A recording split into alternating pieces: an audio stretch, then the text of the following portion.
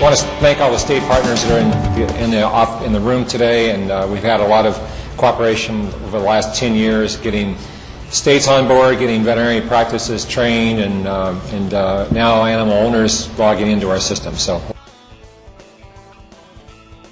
as you all know, quick background, we're based in Ames, Iowa. We started in 1999 with a pilot in the state of Florida. We had success with our first pilot, and that grew. So now we have certificates of veterinary inspection available for all states, and moved quite a few animals, and that continues to grow each month. And we have SLP signed. Well, actually, we have the 50 states, all 50 states signed. This is from 2010, kind of a quick summary. We've got 3 more states that have signed with our GoPass program, and that's the equine passport, and that's allowing animals to move freely between states that have been signed up for the GoPass, the 3 regions within the U.S. EVRX is our prescription system, and so for food animal production, we have a prescription system. We use the same FDA technology that we developed with our electronic veterinary feed directive, which has been out for about 5 years. So we now have products from the North American Compendium that fit within the EVRX system, and then we awarded Software Company of the Year last year. Next slide. This shows our architecture. It's a web-based, we're totally a web-based model where we connect veterinarians and state animal health officials and diagnostic laboratories, over 100 labs now, all 50 states, and growing number of veterinarians in the thousands. It's growing every month. And we're just pleased with the feedback and the continued usage of ICVIs, we call them OCVIs, that we have within our system. This shows the progression of the states, the bar chart, when starting with Florida, then adding a couple of states, and then expanding from there. So we started just after the dot-com bust, and so this really indicates that a lot of people are wondering, well, are you going to be around next month? Are you going to be around in 6 months?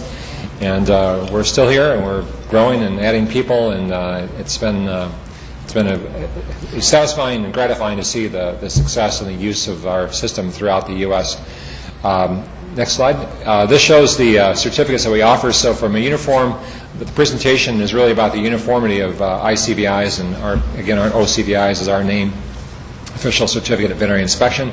That was our first release, and then we added equine infectious anemia certificates, and I'll show examples of those in coming slides, and lab connectivity as well.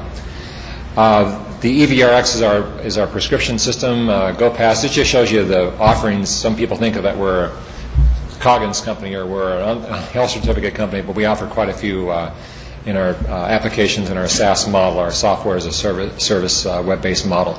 The GoPass, as I mentioned, veterinary feed directives, and the core state reporting. So you can log in, states can log in and do a lookup by ID number, by species, by time frame, by purpose of movement. So we have pretty extensive standardized reporting. The species that are authorized that we support, the standardized process are the following. So you can see we cover a pretty good array of species, and for uniformity, I did speak to AVMA's ALC committee, and I think that the effort of trying to devise one form for all species is really the direction that some people are trying to go. Within the web-based model, of course, we can dynamically generate these. These are standardized, but we can dynamically generate fields that are required by species, rather than having all these fields in a very cumbersome form that has a lot more fields and a lot more spaces on there than you need. So within our model, we are able to actually condense that and make it relevant to that species. And this shows you, of course, the example has been brought up today in other meetings about the legibility, about the identification of an animal. I'm just showing you the horse example today, how this form goes from a veterinary practice to a diagnostic laboratory, back to the veterinary practice, then distributed by hand to the horse owner. And within our application, the next slide shows you the actual web-based format and the clarity of the animal from a photo, three views of the animal, but a narrative description. It ties the animal record with a test, so it uniquely standardizes the method of with 100 labs across the country, how we communicate with them from a veterinary practice to the lab back to the veterinary practice lab to the state animal health official. Next slide. And I might mention that this just shows a photographic example of the current process, field, vet office, lab, vet office, client that I just described. GVL process year 1 is the second row, and GlobalVetLink process year 2, where the photos are already loaded up into the system. This just shows you very quick how we can get the animal information real time and ultimately paperless now through to the system because of these signatures. Next slide. We'll find the ICVI, our equivalent of the ICVI is the OCVI that we started 10 years ago. We standardized with the state seal, the top for each state.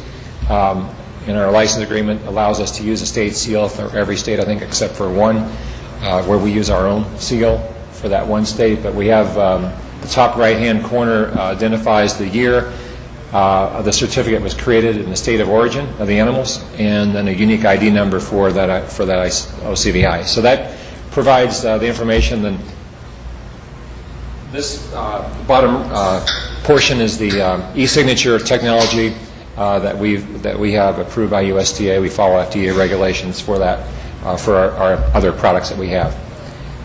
So that secures the documents, and so that can be sent without having. And the green check mark is one visual indicator that that document is still intact and has not been altered.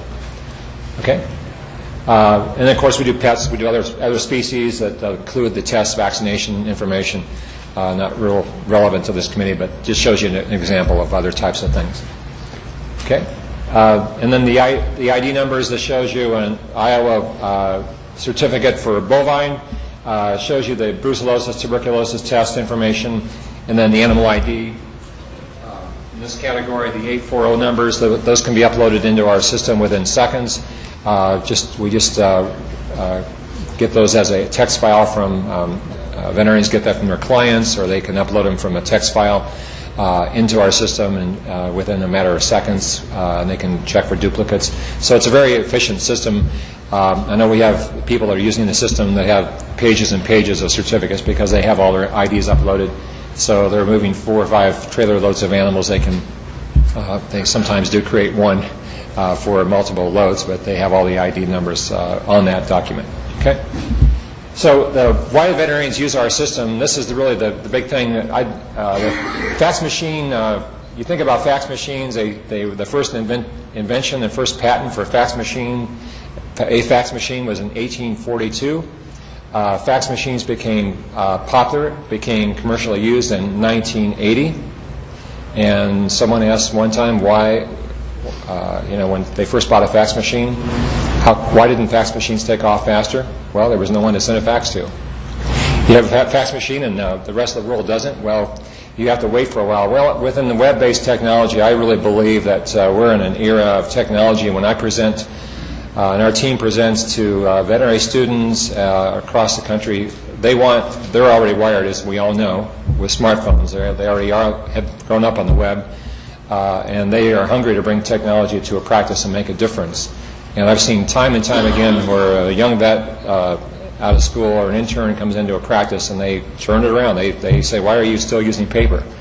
And we have an example of a practice in Missouri where an intern went to a practice in another state, and large equine practice, and said, "Why are you still using paper? My parents have been using GlobalVetLink for the past 5 years, and we hadn't converted within 2 weeks." So it's one of those things where it's an evolution, as we all know. People my age, older, may not gravitate to the internet as quickly as others or technology, and you have a process in place. So we're trying to find it, and we've seen this happen again and again, is that our team helps educate. We do support. We have a native Spanish speaker. You call into GlobalVetLink, you can get a real person that talks the language of veterinary practices. So I think that's been part of our success. A big part of it is that we do bend over backwards to try to help make sure that people get online and can use our system and know how to use it. And we've got 10,000 plus animal owners now accessing their data through our system, so that's another level of support that we provide, and we do use more and more Spanish all the time with our support team. So it's very interesting how it's evolved over the years to be able to allow delivery of data real time from a vet practice to their clients. So the time efficiency, they use it. They can reduce the paper. They can reduce they can improve the clarity of the information from the vet practice to the client, whether it be ID, visual ID, or physical ID, or a photo. And uploading the VIDs to the system, veterinarians love that. Once they do it the first time, they say, well, why do I ever write down the IDs anymore? Because we can upload them electronically and they're searchable electronically.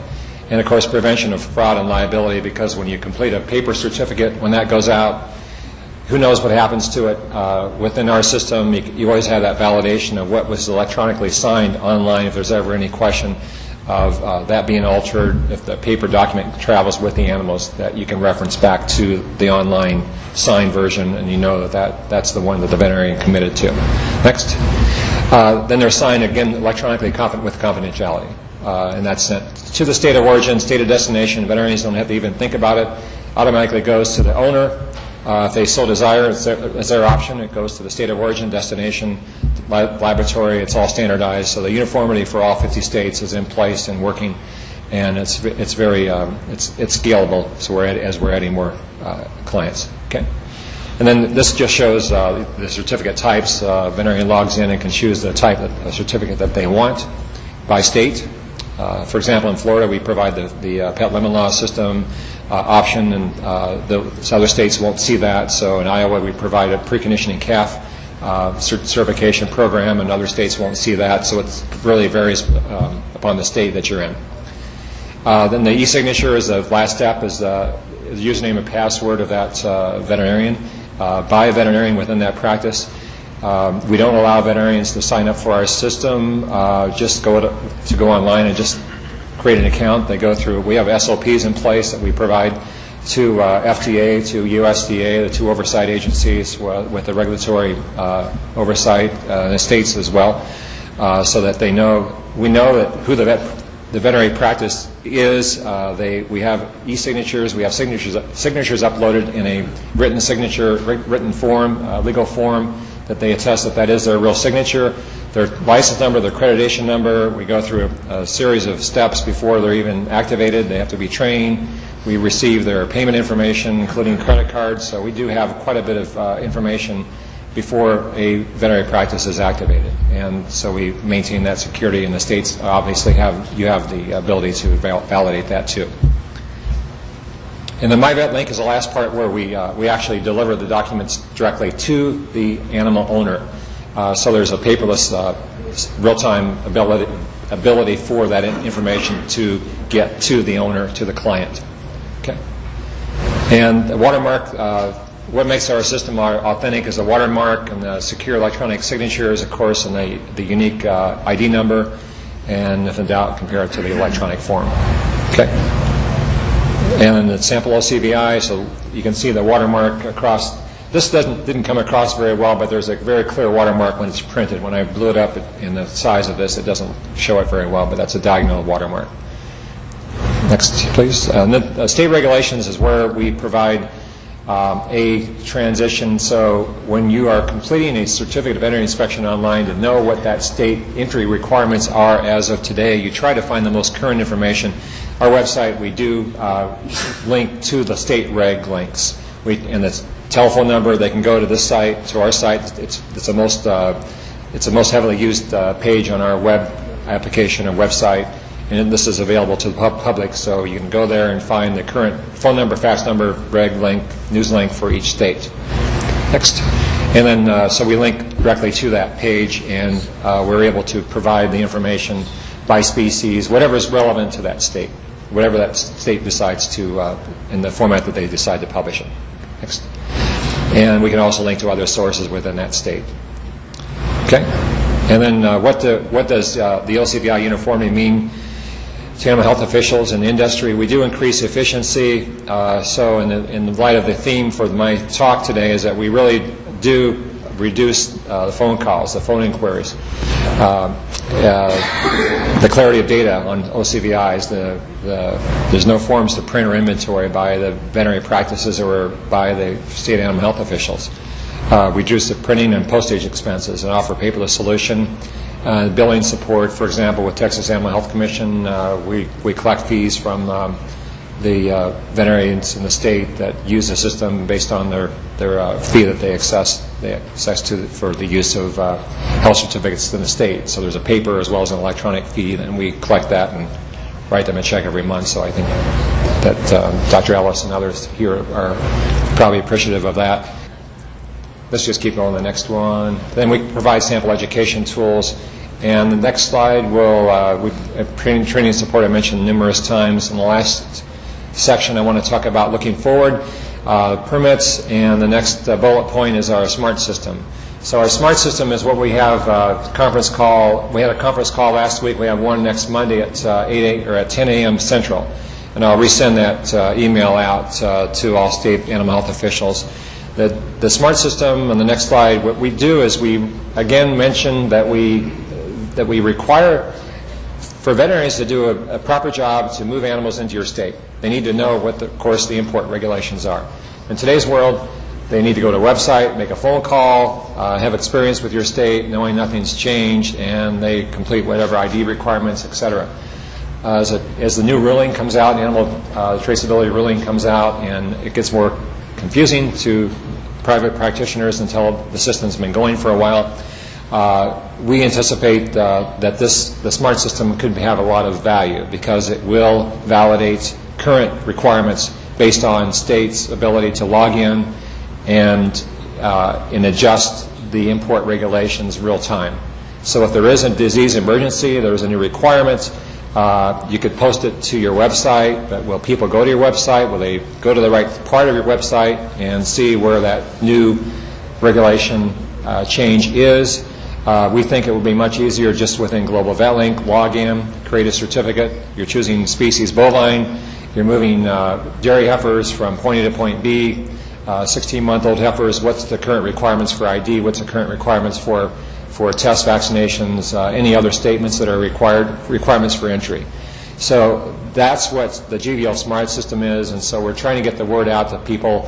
It is a system that will require some state funds to go to build that and to maintain it, but dividing it by the number of states that we think will participate, it won't be a huge amount of money for the states, but it will be again a way to build on the uniformity that we've established and communicate information and improve data quality and have a more unified way of communicating what the requirements are by all species that you're dealing with. Next slide. And so we go this route to the state's webpage or the next page, and then final delivery would be through the myvetlink.com method. And I think we can skip to the last slide right there. For example, when the veterinarian goes through the process of creating a health certificate, they get to the additional information. We have a lot of information, a lot of statements that are standardized that are in there by species.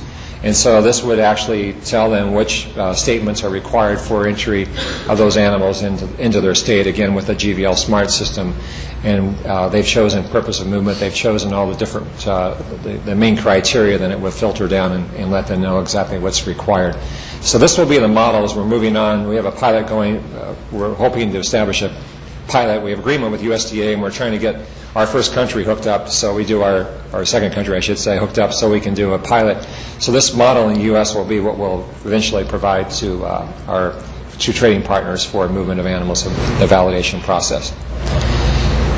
And the benefits of the system, the smart system, was designed for permits as well as CVIs. So if there's a permitting requirement, there's an emergency situation, permits would have that same validation methodology built into it rather than just the LCVI. Accessible anywhere. We're developing the Android application, so we have that system will be available on a browser-based smartphone, and we have a lot of other things that we're doing in the smartphone environment that's I think are pretty revolutionary, and there's some technology around that I think you'll find that integration with other providers, we're integrating with more practice management software and just embedded within their application. We're going to make it easier for veterinarians and for people to use our system. Plus, I think we're pretty well done. Uniform, nationwide communication, cut staff and calls, because I know the state veterinarians say that I get calls after hours, weekends. I handle them. Staff can't, just because we don't want to have to pay overtime. All of your budgets are strained. So we're looking at the smart system being able to reduce the strain on your staff and on your weekends, so that they know where to go to get the right information.